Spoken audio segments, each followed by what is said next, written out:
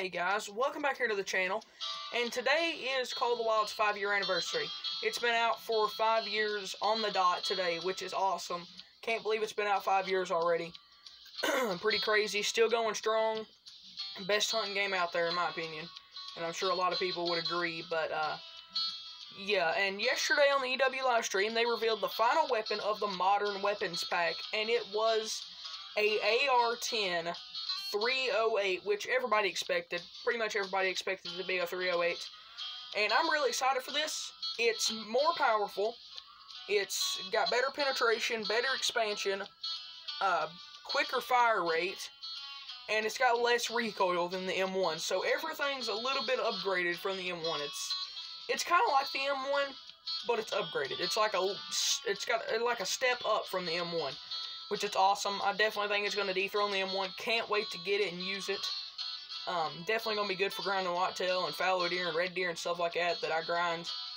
So excited to get that. It releases, supposed to release next Tuesday simultaneously, so that'll be awesome. Hopefully it does.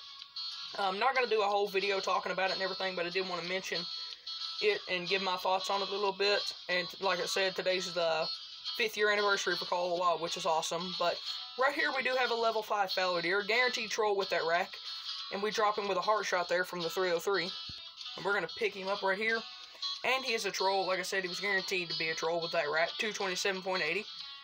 A little bit unfortunate that he trolled, but still a level 5 fallow deer. Right here we have a level 5 feral goat, and we shoot him there with a 30-30, make a perfect shot, and we take another shot here, but that one don't hit. But yeah, I figured I'd switch it up a little bit instead of just taking him with the Mosin and taking him with the 30-30, which was nice. We're going to claim him right here. And he did troll, unfortunately, 202.90. So a pretty big troll. We double lunged him there with the 30-30. This is my least favorite fur type anyway, the brown fur type. And the one and only diamond feral goat I have is the brown fur type. And like I said, it's my least favorite fur type. I think it looks pretty ugly, in my opinion, honestly. Looks pretty ugly. It'd have been nice to get a diamond feral goat with the 30-30, but I'm not too sad that he trolled, especially since he's my least favorite fur type. And right here, guys, we actually have a piebald whitetail doe. We make a heart shot there with the 303. I was checking my zones for the whitetail and some other animals on Rancho because I was making sure there wasn't no trophies, diamonds, or rares, or something like that, because it's getting reset. One of the maps that's getting reset with the update next Tuesday. So I didn't want to leave any diamonds or rares or anything, especially for the whitetail, because you never know, there could have been a great one on there or something, and I didn't want to leave any trophies and them just disappear with the update.